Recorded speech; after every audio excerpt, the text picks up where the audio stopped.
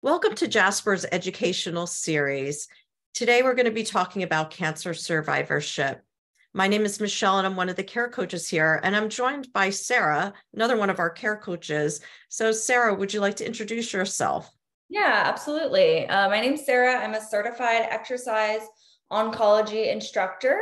Prior to Jasper Health, I have experience in oncology for about 5 years, and I came with experience in implementing and designing individualized exercise plans for anyone with a cancer diagnosis. And now I'm here at Jasper as a care coach. Thanks, Sarah. And again, my name is Michelle. I'm a care coach here. I'm also a licensed social worker, certified personal trainer, and I teach yoga, qigong, and meditation. Prior to joining the Jasper team, I worked as a coordinator for an integrative oncology program for almost 10 years. And there I worked with patients and caregivers, both during and after treatment, to help them incorporate healthy lifestyle strategies to complement their care and improve their overall quality of life. I'm very passionate about sharing the practices of yoga, qigong, and meditation, as well as have a strong interest in the benefits of healthy eating and exercise, both during and after treatment. So we'll go over the agenda for today. We're going to talk about what cancer survivorship is, and with a particular focus on the post-treatment phase of survivorship. We'll talk about what some of the challenges are during that post-treatment phase, as well as go over the survivorship care plan, which includes the end of treatment plan. And then we'll finish up with a guided meditation to sort of round out the program. All right. So what is cancer survivorship? Survivorship is considered anyone with a cancer diagnosis from the day they're diagnosed throughout their treatment and beyond. The number of cancer survivors has been steadily increasing over the last several decades. There's an estimated 18.1 million cancer survivors in the United States alone. And with the advancement in treatments, this number will only continue to grow. And so it's important for us to focus on survivorship. And that means focusing on the health and well-being of the patient, including physical, emotional, spiritual, financial, and social effects of cancer. Jasper maintains an extensive library of articles that address these issues and much more. And Michelle, just to reiterate what the definition of survivorship, so that includes anybody with a diagnosis. So from the day of diagnosis, you are considered a survivor? That's right. That's exactly right. Yes. And then, so for the purpose of this video specifically, we'll be addressing the post-treatment survivorship. Right.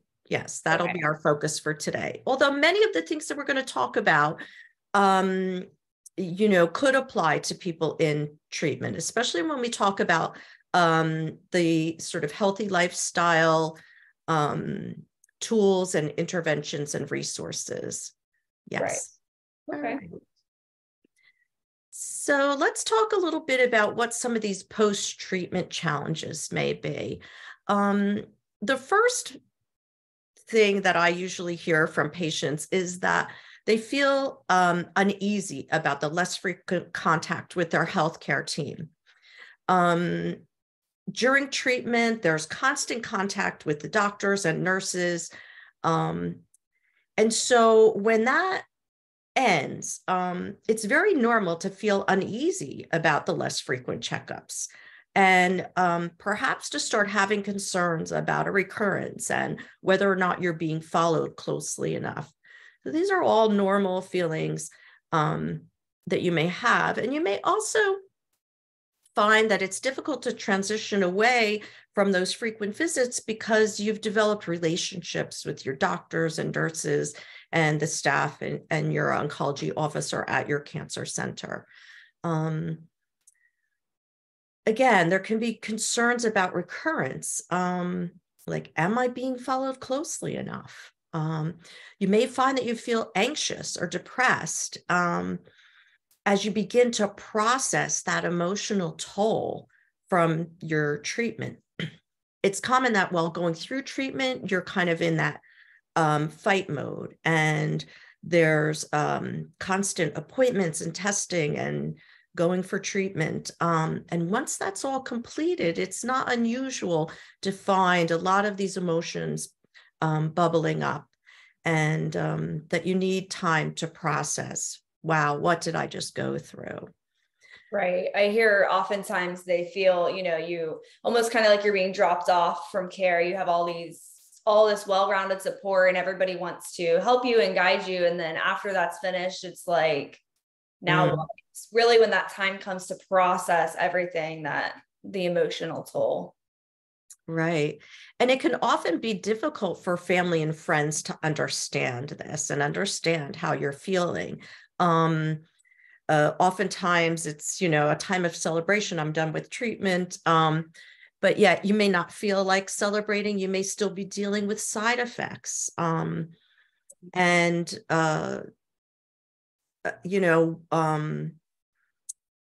it may be difficult to explain to family and friends that you may look well, but you may not feel well. You may not feel fully recovered.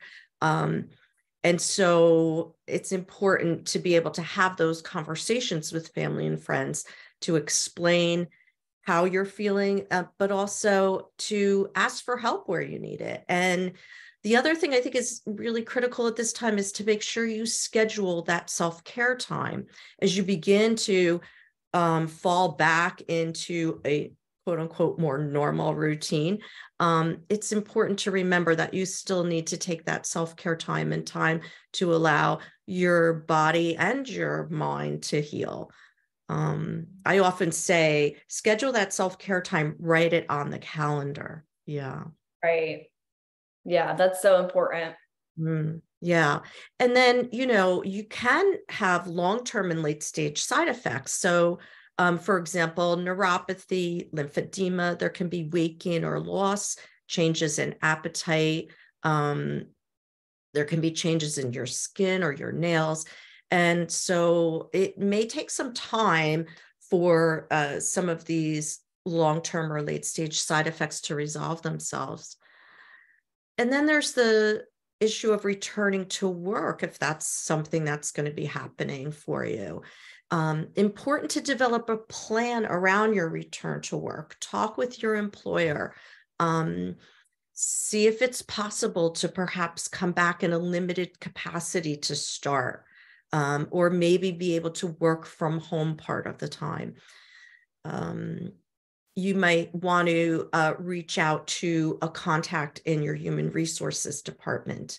You can also consult with some of the nonprofit organizations that Jasper partners with, as some of them do offer support around the returning to work or working through treatment. I know a lot of people find, going to work even during treatment or after is kind of an escape, because it's something that they can really focus in on and, bring that laser focus to a specific task, and it kind of takes their mind off of it. But yeah, giving yourself that grace and understanding of knowing that you just came from, a major life transition and a change, and you can't just hop right back into work at all times, and giving yourself that time to adjust to that and letting your employer know is important. Yeah. Yes, for sure. And also get support from your family. So, you may still be finding that you're feeling fatigued, and getting some help around the house, divvying up the duties around the house as you transition back into a work schedule. Yep. Not being afraid to ask for help. Yeah, it's a very important thing. Now, Jasper's daily tracker can be very helpful in terms of recording your symptoms and side effects in this post-treatment phase. And then you have that record that you can share with your care team. And this is going to improve your symptom control, your physical functioning, and your overall quality of life. You can also seek out support from a coach, a therapist, or participate in a post-treatment support group. So these are just a few of the tools or strategies or resources that you may want to tap into during this post-treatment phase to address these challenges. Absolutely. I know you mentioned briefly about the support groups, but do you find, or would you recommend keeping and continuing that peer support, whether it's in a group setting or a virtual setting, or even finding one person if you like that one-on-one connection to a peer? Do you find that that's helpful in this post-treatment survivorship phase? Yes, I think, we know that that social connection can be so crucial to our overall well-being. And during this post-treatment phase, to be able to connect with people who understand what you've been through and understand where you are in this moment. And it's a great way of also getting information that can be so valuable to you, to advocate for yourself, to ask questions of your medical care team. So yes, whether it's the one-on-one support, peer mentorship, or a support group, can be a very valuable resource. Yeah, absolutely. I mean, your family and friends are wonderful too, in terms of talking and getting everything out, and they want to help in the best way that they can. But there really is something valuable to be said about having that somebody else that has gone through what you have gone through. Yes, for Absolutely. sure. And then, we're going to talk about this survivorship care plan, because this can really be your roadmap during your post-treatment phase. So the first part of that survivorship care plan is the end of treatment summary.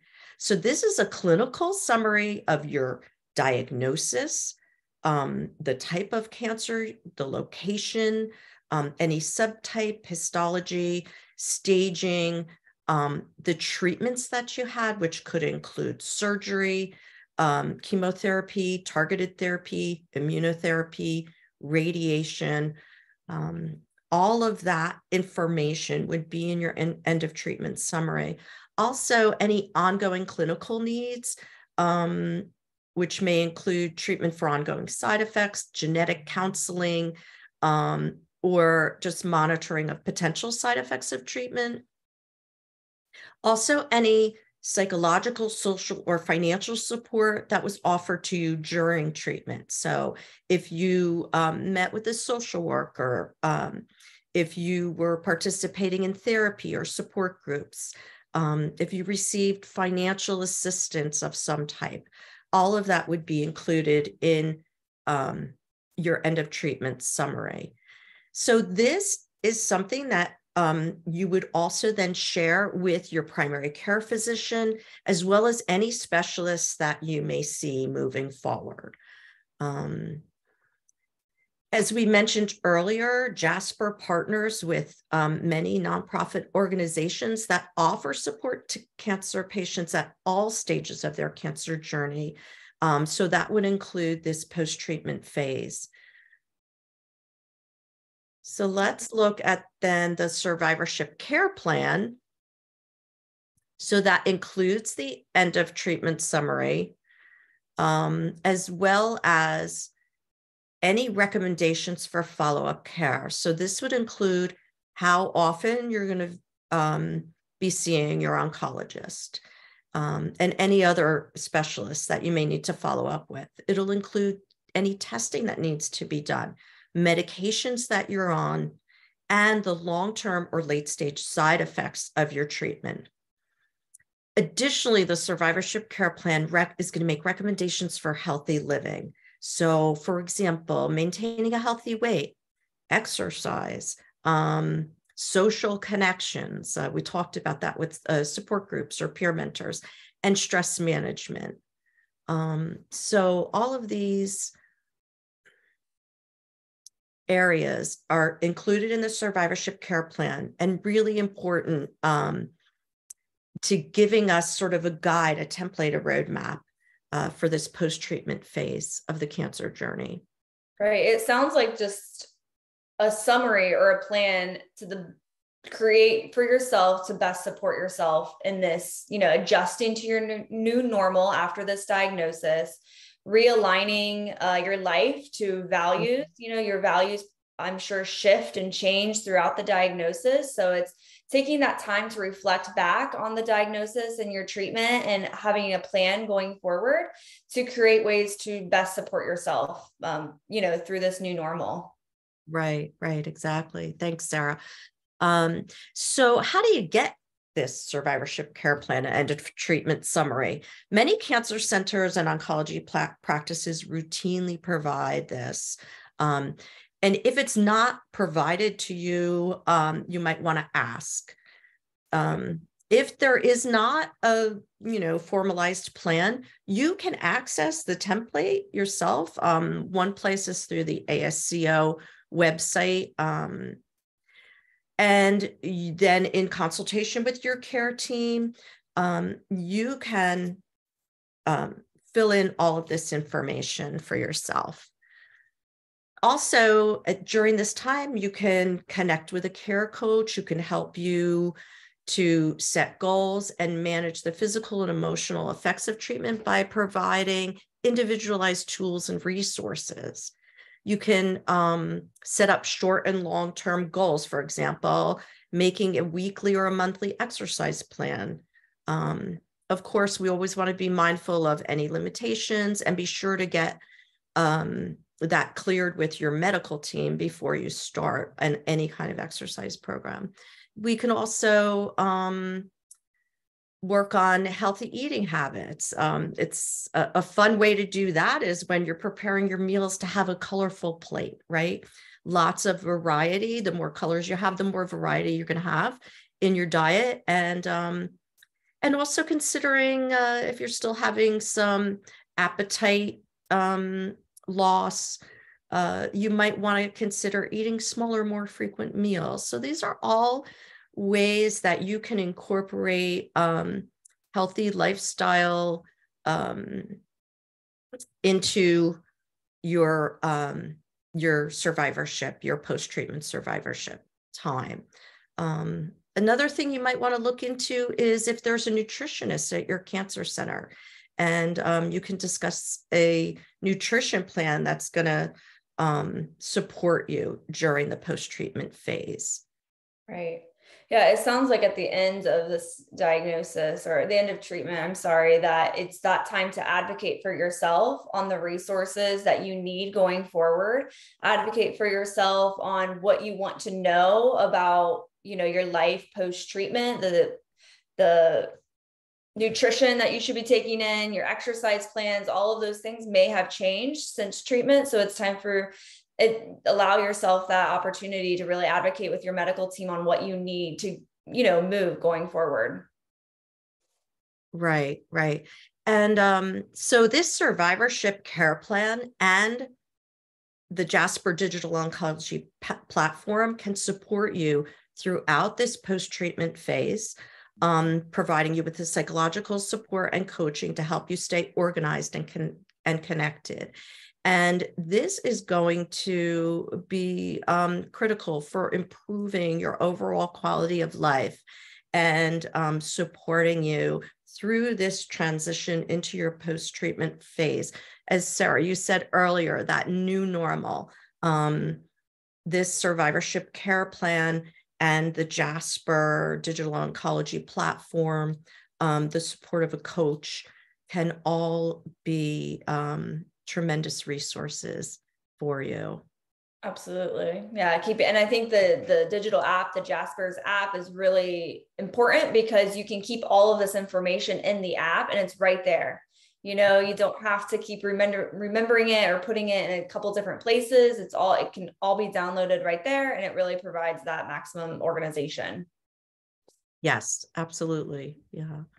So now I would love to share a meditation practice with you. This is one of the many tools that our care coaches offer to our Jasper members. And so if you'd like to, please join me Find a comfortable seat. I know our picture there has someone sitting on the floor in easy pose, but you don't have to do that. You could sit in your chair. You could lie down if you'd like to, whatever feels most comfortable. It's good to have both feet planted on the floor and lengthen your spine a bit, maybe even pull away from the back of your chair, just to have this sense of being alert and fully present. Your eyes can be open or closed, really up to you. If your eyes are open, you might just soften your gaze a bit, maybe gaze downward.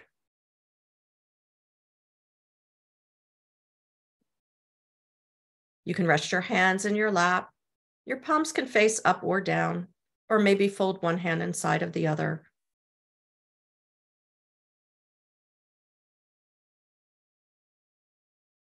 And just notice how it feels for the body to come into stillness.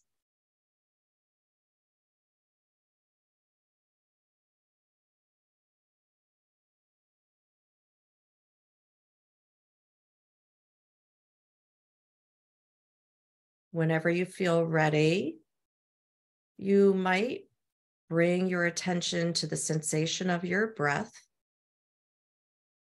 And there's no need to change your breathing in any way. Just bringing awareness to the flow of the breath as it moves in and out of the body. The breath comes and goes, much like the waves of the ocean.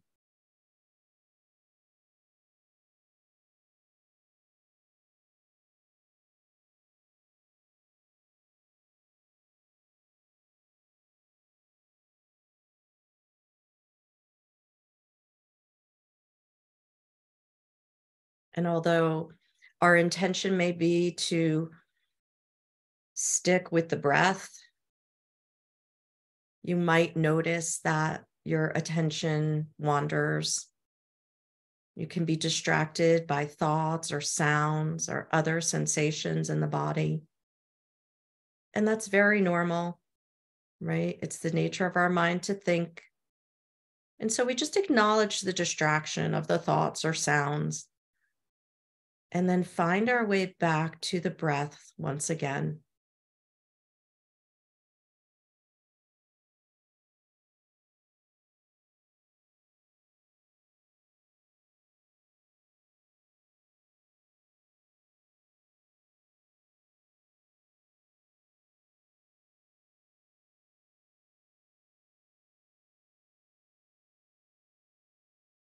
You might notice your breath right at the tip of your nose, feeling the flow of the air, maybe even noticing a coolness as you inhale, and then a warmth as you exhale.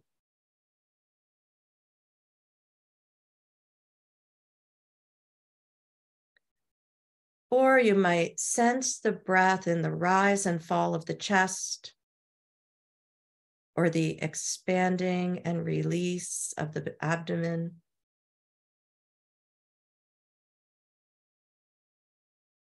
So wherever the breath is most vivid for you, allow your attention to rest there. And again, if you become distracted, no worries. You simply acknowledge the distraction and come back to your breath without any judgment, without giving yourself a hard time. Maybe even being a little curious.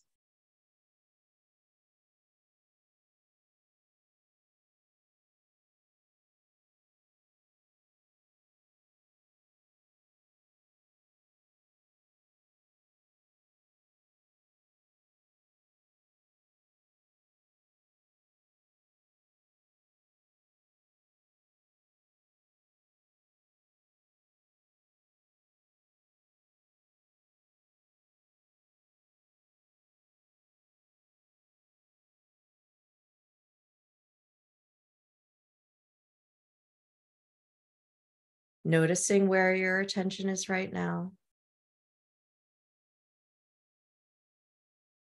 If your mind seems to be very busy, you could always place more emphasis on the breath, either by counting, breathing in for 1, breathing out for 2, and counting to 10, and then starting over. Or you could use a word or a phrase, breathing in peace, breathing out calm.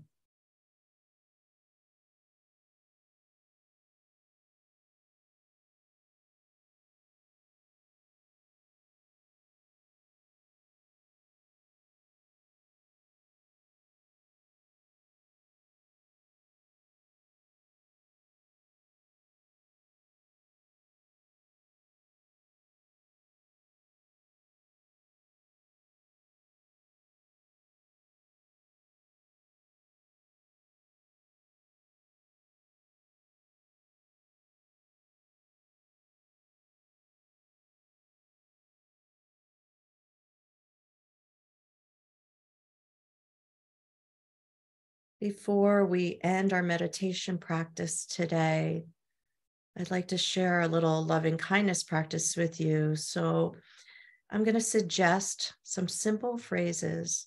These are kind wishes that we can send to ourselves. And if you'd like to, you could place your hands over your heart. May I be safe.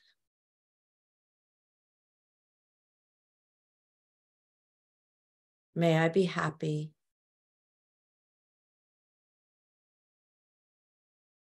May I be healthy. And may I be at ease.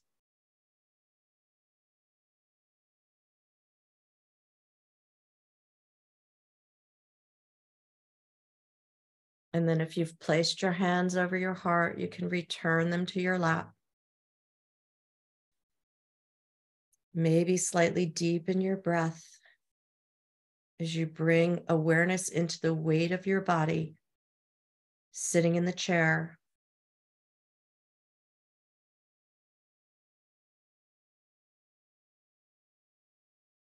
And then begin to gently move your body. You might wiggle your fingers and toes, maybe circle your shoulders. And then gently opening your eyes and taking in the world around you. So thank you so much for practicing meditation with me. And then in conclusion, we just want to thank you so much for joining Sarah and I today to talk about cancer survivorship and the post-treatment phase specifically. Please keep an eye out for our July newsletter that will contain information about any upcoming educational videos that we have. And again, thank you so much. Have a wonderful day.